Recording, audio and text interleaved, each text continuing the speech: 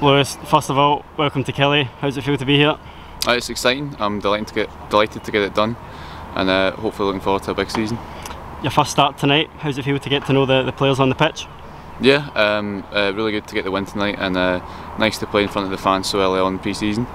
I'm a little bit behind some of them in terms of this is day 2 for me, but it's an important few weeks for me to get up to speed and, as I say, get ready for the competitive action.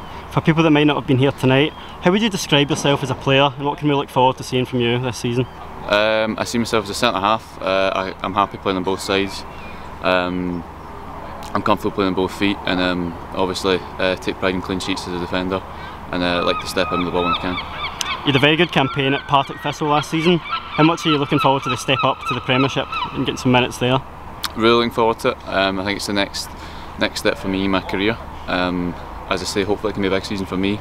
But as a lone player and as a young player, always learning. I want to contribute as much as I can to Kilmarnock, and hopefully it's a big season for the club. The next up, pre-season tour away to Spain. Are you looking forward to that? Yeah, of course. It's a great opportunity to get to know the team, the staff, and bed in.